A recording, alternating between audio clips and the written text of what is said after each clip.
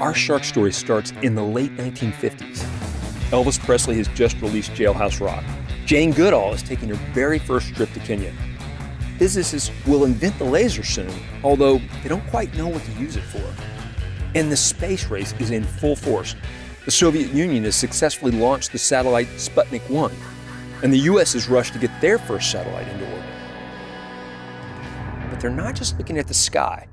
In August 1958, a Navy submarine makes the first undersea journey to the geographic North Pole. The Cold War scramble has the U.S. looking for every available advantage. The military is pouring funding into science like never before. They're even looking at the animal world, which brings us to the sharks. The Navy is making a big effort to understand more about these animals. And some researchers are pursuing projects that, shall we say, are a bit more fringe. That's where you see a project that hinges on sharks being the brutish, simple-minded killers people thought they were. The Navy wants to see if it can take down an enemy ship using a shark. Basically, torpedo the ship without a torpedo, just using a shark. Sharkpedo. That was the hope. That's author Mary Roach. For decades, these Sharkpedo project records were classified, but Mary managed to get the records as part of a story for Undark magazine. Even though this project sounds like a wacky historical footnote, the researchers had quite a plan. Strap explosives onto the shark. The idea was to have a shark wear a kind of headset and carry a bomb. And then come up with a way to guide them remotely to the ship that you want to sink. The shark would have electrodes on the left and the right. Electrical signals would steer the shark. Let him go, let him swim over there, explode, take down the ship. The official name of this directive? Project Headgear. I'm Peter Gwynn, and this is Overheard at National Geographic, a show where we eavesdrop on the wild conversations we have here at Nat Geo and follow them to the edges of our big, weird, beautiful world. Shark Fest is back this summer on National Geographic, and in this special bonus episode, we'll take a new look at these magnificent but misunderstood creatures. We'll meet a pioneering scientist who spent her career riding on their backs and diving among their shivers. That's what you call a group of sharks. Who knew? We'll explore their ancient past and their strange superpowers. And we'll also debunk the myth of them being mindless killers. It turns out, you might have a little more in common with a shark than you think. More after the break. Project Headgear almost sounds like something a James Bond villain would dream up. Problem at sea, send out the Sharkpedo. But in the 1960s, it's scientists, not movie villains, who are working on this thing. For years, they research options, they build prototypes, they run tests. They are committed to this project. A man named Perry Gilbert is one of the leaders. And remember, the sharks are supposed to move according to an electrode steering system. Author Mary Roach again. So at one point, they had Perry Gilbert in the water with electrodes on either side in a swimming pool. And they're trying to steer Perry Gilbert around the pool. And they're like, I think this works. Oh, great. Yeah, our stand-in for the shark. Tests with actual sharks don't go quite as well as Perry Gilbert's trial run. No shark ever stayed on course the entire time. They would go for a little while, and then they would just have none of it. That might sound obvious now. So how does something like Project Headgear even happen? For the U.S. military, sharks really become a consideration around the time of World War II. The 1940s bring way more sailors and flyers to Pacific waters. So if the boat goes down, if they're sunk, that's potentially shark-infested water. That's new compared to the European theaters of World War I. And service personnel are worried. Training programs start to include shark-specific reassurances. Yes, there are sharks in the South Seas, but some of us have been close enough to touch them and didn't lose anything more than about 10 years' pleasant dreams.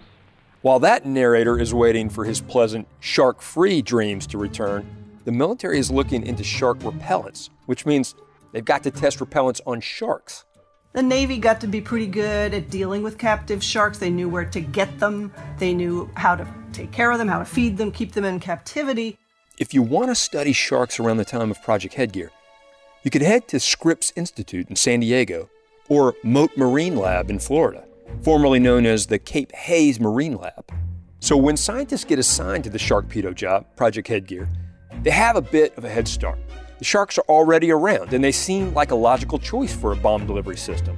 They're stealthy, they're used to swimming long distances, and unlike other fish, sharks don't have an air-filled swim bladder that a sonar system would pick up. The other thing, though, I think they kind of bought into that the shark is the mindless killer. To the researchers, a shark seems like a simpler animal, more likely to take orders. We can dominate this creature in a way we cannot do with, say, porpoises or some animal that's more known for its intelligence. And the military actually had some experience trying to use animals as bombers. During World War II, they had looked at sending bombs along with flying animals, like bats or pigeons. With time, these animal training efforts became more dangerous. Later on in the Cold War, the Soviet Union tried to train dolphins to attack and bomb enemy ships. Even in the last decade in the Middle East, insurgents have sent bombs along via donkey. But in the 1960s, Sharkpedos never pan out. Sharks weren't as malleable as Project Headgear scientists had hoped. They're capable of much more than that mindless killer image gives them credit for. Another scientist working with sharks made that clear. Rather than trying to dominate sharks, she wanted to understand them. That scientist was Eugenie Clark. She was one of the first biologists to dive with the sharks she studied. Could you estimate how many hours, days, or weeks that you have been diving with sharks? No, I guess I ought to try to write that down sometime, but it's been thousands of times. My first shark was back in the early 1940s. That's Eugenie. In 1981, she was in Washington, D.C. answering questions at a press conference for her most recent article for National Geographic magazine. It was titled, "Sharks, Magnificent but Misunderstood." At that point, Eugenie had been diving with sharks for nearly 40 years, all over the world, and she's got plenty of cool stories to show for it. I'd like to start by telling you about the most thrilling shark encounter I've ever had with the largest shark in the world and one of the most harmless. It's a shark That's the whale shark. Whale sharks are often 20 to 30 feet long. That's roughly the length of a school bus. They're gray and spotted with a huge vacuum cleaner-like mouth. But despite the animal's size, Eugenie was comfortable sharing the water. And I had a chance to crawl up on the back and ride on the back of the whale shark, first just hanging like a streamer from its first dorsal fin. So while the rest of the country is in shark panic after seeing the movie Jaws, Eugenie is riding the world's biggest shark. She dove all over the world, conducting groundbreaking research. For example, her team was the first to discover that whale sharks give birth to live young rather than laying eggs. Along the way, she collected all kinds of wild stories. And we dropped directly into a school of hammerhead sharks in the middle of the Straits of Tiran. I couldn't believe it. Naturally, people called her the Shark Lady. Eugenie passed away in 2015, but she made some giant contributions to shark science. She founded the lab that would become the Mote Marine Lab in Florida, and for a while, she worked with lemon sharks there. These sharks are about 10 feet long, and their yellow-brown skin helps them stay hidden in sandy waters. Eugenie did a lot of experiments with them in an oceanside pen. And that's when I realized that they weren't dumb creatures. Eugenie realized that every time she came onto the dock with the food bucket, the sharks went straight to their feeding platform. In other words, the sharks were able to learn her cue and respond to it, the same way your dog bolts for his bowl as soon as you reach for his food. And then gradually we did experiments like putting a target underwater, training them to push the target and ring a bell in order to get their food. The lemon sharks she worked with could handle more than a simple target, it turned out. It can tell a square from a square turned 45 degrees to a diamond shape. It would always pick out the correct one. The work showed that sharks were a lot more capable than people thought. They could see pretty well at close range and learn to pick shapes and targets for food, too. But speaking of food, sharks' eating habits are pretty much one of the things dragging their reputation into that scary predator zone. We asked a researcher who's working with sharks today to clear that up for us. Okay, we got to back up a second. You have a shark tank? You have your own shark tank? Well, I guess I shouldn't be surprised, right? Lauren Simonitis has a shark tank. Okay, well, it really belongs to the aquarium at Moody Gardens, but she gets to borrow it for her work studying sharks at Texas A&M at Galveston. We'll talk more about her work in a moment, but first, let's get into the wild stuff sharks sometimes eat. Tiger sharks, especially, are known for eating items that certainly are not food, like license plates and tires. There have been records of sharks eating even wackier stuff, a fur coat, a chicken coop, a full suit of armor. What gives? So a big part of that is that all this stuff is human introduced. It's not that humans are intentionally feeding sharks these things, at least as far as we know. But lots of our weird refuse does end up in the ocean, and sharks scope it out. For hundreds of millions of years, sharks have been fine to check out whatever they liked. Pufferfish? Sure. Lobsters? Anytime. Stingrays? No problem. Big-bodied sharks need lots of calories to survive, and they're curious about anything that could be a meal. The way that they investigate things is with their mouth, because at their mouth, that's what's closest to their eyes. Their nose is right there. Their taste buds are right there. And sharks do have some exit routes if they take a bad bite. Some sharks can actually turn part of their stomach inside out, outside their body. And you'll actually be able to see it like out of their mouths. This isn't pretty for the shark. For a moment, their insides become outsides. And they kind of open their mouths and do this like head shaking thing, and that'll flush out that part of their stomach. Oh, wow. Huh. Here's something even more startling. A couple of years ago, divers off the coast of Florida noticed a lemon shark with an odd dark bump coming out of its stomach. Then a few weeks later, they noticed the same shark with a larger dark object sticking out of its side. And months later, an even larger object sticking out. It actually passed out this giant curved metal rod. It took a while. For at least a year, the shark survived with more and more of the rod sticking out through its body wall. And they have full time-lapse photos of like every time they saw the shark with more and more of it out of its body wall, and then it was healed up. Oh my gosh. Yeah. Sharks they're hardy. They're really surviving these giant things that should kill them. Yeah. But they're like, nah, I'm good. I'm gonna stick around here a little bit longer. Wow. Just gonna pass metal spike out of my stomach. That's totally Avenger territory. And we haven't even gotten to sharks' real superpowers yet. Those would be their extra senses. Like us, sharks explore their world with smell, sound, taste, touch, and vision. But they've got some sensory surprises for us too.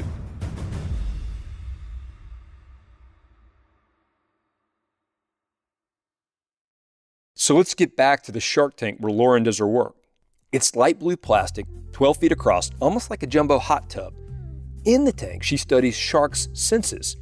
She works with bonnethead sharks, the smallest member of the hammerhead family. They're slender and about a yard long. And instead of a hammer, they have like a little shovel or like a bonnet, which is where they get their name from. Lauren studies how these sharks respond to all kinds of smells. One of those odors is the smell of food. So she dunks something nice and pungent, like fish blood, into the tank. And if the sharks are hungry and interested, they come over. And then they do these really tight circles. They circle around to figure out what they're smelling. But they don't instantly go into attack mode. Sometimes they don't show much interest in the food smells at all. They can choose whether or not they want to respond to a smell. So sharks aren't necessarily taken over by a smell, partly because they don't actually have the mega-powered noses that everyone expects them to have. In reality, sharks smell at the same sensitivity as other fish. At most, dolphins and whales can barely smell. So sharks can outsmell undersea mammals, but they don't beat out other underwater smellers. They don't have these super noses that we think about when we think about sharks. What sharks do have is extra senses. They're alert to more signals than we are, and they're wearing some of their extra senses right on their faces. Take the bonnethead sharks Lauren studies. They've got that shovel-shaped head, and if you flip one of these sharks over, the underside of their face is covered in tiny squiggly lines and pores. All these markings are actually tiny sensors covered in a jelly-like substance. They pick up weak electrical fields. So this can be anything as small as whenever a heart beats, it sends off little electrical signals. It can sense that. Think about that. So at close range, sharks can track prey animals by their heartbeats. All sharks have these sensors. These same squiggles and pores also come in handy for sensing currents in the ocean. When lots of water moves around, it creates a small electrical field, and sharks can sense it. Scientists also think those pores help with another sense sharks have. This one sounds like something out of the X-Men. Magnetoreception. Sharks can use Earth's magnetic field to navigate. They can basically sense the compass of the Earth. Wow. So they kind of have a built-in GPS, and they can sense this water movement beyond their location. Yeah, they're being very greedy with all their senses. They're taking all of them. This is a bunch of information to take in, but sharks can manage. They're able to integrate all of these sensory cues and use them together perfectly in concert to find what they're looking for. That's all thanks to something we think very little about. Not sharks' teeth or their noses, but their brains. And this brings us to Kara Jopak. She's a marine biologist at the University of North Carolina, Wilmington, who looks at sharks through the window of their brains. If you're going to understand brain evolution, I think you kind of have to start looking for the weird and wonderful species. Like the Greenland shark, which lives deep under Arctic ice. Kara has a bit of a shark brain bucket list, and Greenland sharks were on it for a long time. And I remember watching years ago an episode of Dirty Jobs, as you do. In that particular episode, the dirty job was dissecting Greenland sharks for research off Baffin Island in northern Canada. So the researchers were doing their full dissection. And I was yelling at my TV, get the brain. Unfortunately, the distance from Kara's TV to the Arctic was just too far. They didn't get the brain. But the researcher's name was listed as part of the episode. So, of course, Kara emailed him. I was like, hello, you don't know me, but I saw you on Dirty Jobs last night. And it ended up being this fantastic collaboration. A few years later, the researcher sent her a Greenland shark brain to take a look at. Including that one, she studied about 180 shark species so far. When she tells anyone she works with shark brains, she always gets the same question. So, are sharks smart? That's what I asked, but it's not a question she likes. Intelligence is a finicky metric. It depends on your yardstick. So if it's, oh, you're smart if you can do calculus, then you might say, okay, sharks aren't doing so well. But you can also tip the scales in a shark's favor pretty easily. If we're going to measure it as, well, has, successfully persisted and invaded every aquatic niche in the ocean for over 450 million years, then you might argue, actually, you know what, sharks are doing pretty well. Kara is looking for patterns in brain structure because a shark's brain may be able to tell her something about how a shark behaves and uses its senses.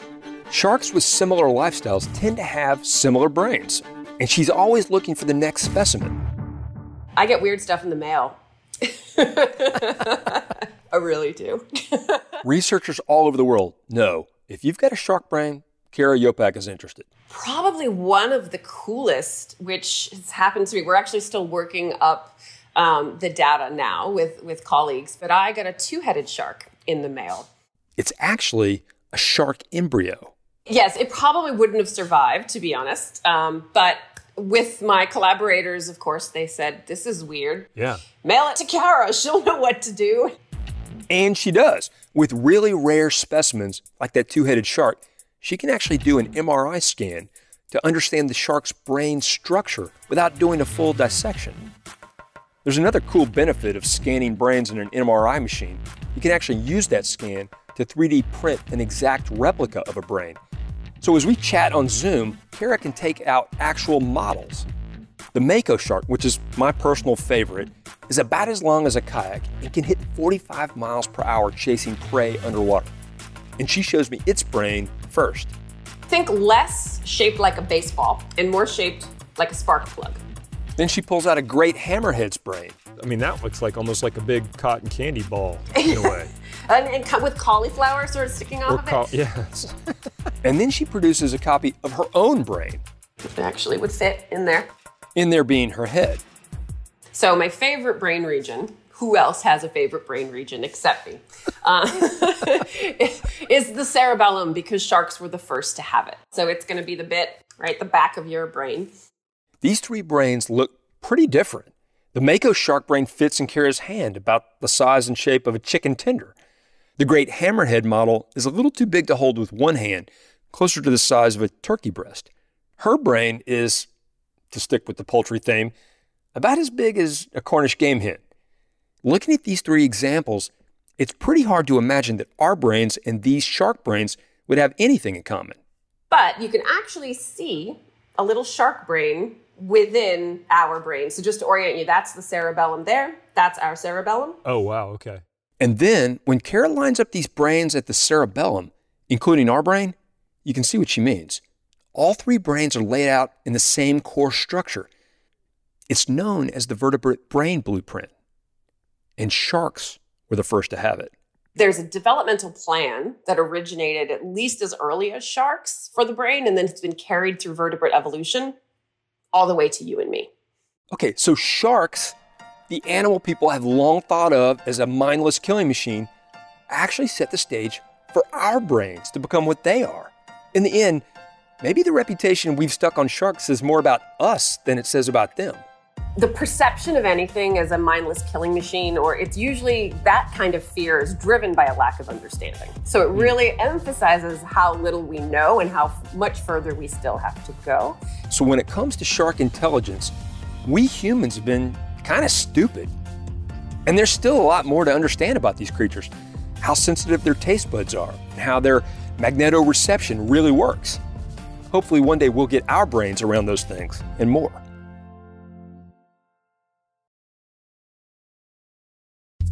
Still hungry for more cool facts about sharks? National Geographic Shark Fest swims onto screens this July and August with 6 weeks of programming. Watch Shark Beach with Chris Hemsworth, the feature documentary Playing with Sharks, and other shark-infested programming all summer long on National Geographic and Disney+. You can read our stories about how sharks navigate via the Earth's magnetic field and even band together to hunt.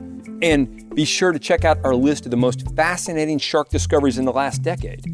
Also, Lauren Simonitis is a member of a cool group called Minorities in Shark Sciences, which promotes inclusivity and diversity in shark sciences. You can read about them at misselasmo.org. That's misselasmo.org. And you can read more about shark repellent research in Mary Roach's book, Grunt, The Curious Science of Humans at War. And her latest book comes out September 14th. It's called Fuzz, When Nature Breaks the Law. That's all in the show notes. They're right there in your podcast app. Overheard at National Geographic is produced by Menaka Wilhelm, Ilana Strauss, Brian Gutierrez, Laura Sim, and Jacob Pinter. Our senior producer is Carla Wills. Our senior editor is Eli Chen. Our executive producer of audio is Devar Ardalan. Our fact checkers are Julie Beer and Robin Palmer. Thanks to Karen Circa for archival research and for providing the recording of the shark lady, Eugenie Clark, heard in this episode. Our copy editor is Amy Kolzak. This episode was sound designed and engineered by Ted Woods. Hansdale Sue composed our theme music. This podcast is a production of National Geographic Partners. Whitney Johnson is the director of visuals and immersive experiences. Susan Goldberg is National Geographic's editorial director. And I'm your host, Peter Gwynn. Thanks for listening, and see y'all next time.